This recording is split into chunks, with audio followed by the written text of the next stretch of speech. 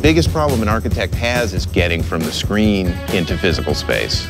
How do I bring some of that virtual stuff and lock it to a physical model to give us a sense of scale, proportion, form, and space?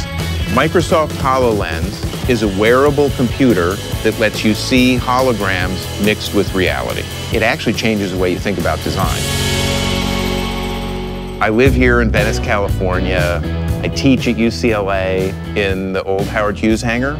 We were asked by the American Pavilion at the Venice Biennale of Architecture to be imaginative and show what's coming with architecture.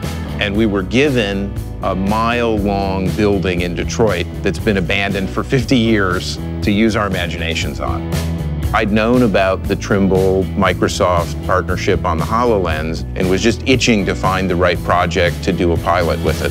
So we built a model, but we used HoloLens to get us inside some of those spaces. I didn't know how big our site was compared to corporate headquarters or museums. With Trimble Connect, I can look up and grab different buildings to compare. We could just pull a model and duplicate it and see that it would take 12 Tate Moderns to fill the site. That brought it to life in terms of use. Microsoft HoloLens lets us get inside stuff earlier and experience it, and I can look up and see the volume that I'm in and start to make decisions about how to design it. Without a HoloLens, I would have been making those decisions 3-4 months from now.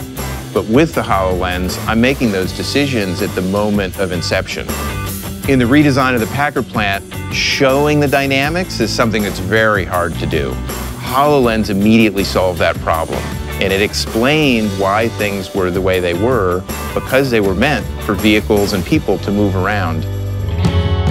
I've spent my whole life trying to get things from geometry into the physical world.